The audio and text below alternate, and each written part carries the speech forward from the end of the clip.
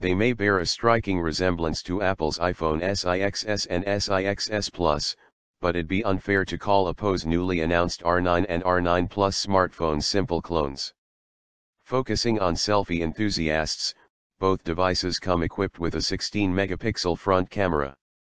Many companies have built smartphones around their selfie-taking abilities, such as Asus ZenFone Selfie and HTC's Desire I, but a front camera with this many megapixels is an impressive first.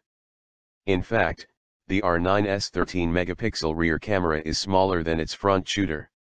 The R9 Plus is even Steven with its snappers, both of its cameras capture at 16 megapixels.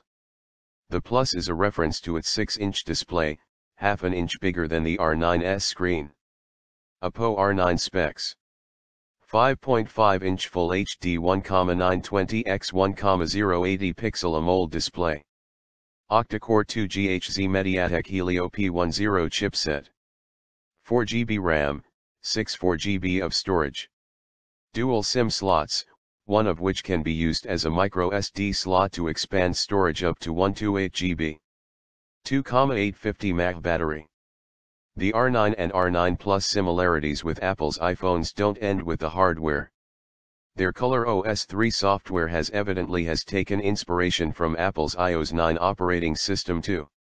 Disappointingly, ColorOS 3 is based on the older Android 5.1.1 Lollipop, not the latest version, 6.0 Marshmallow.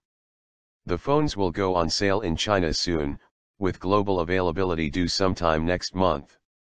International pricing isn't yet available, but the R9 has been priced at 2,799 yuan, which converts roughly to $430 and £300.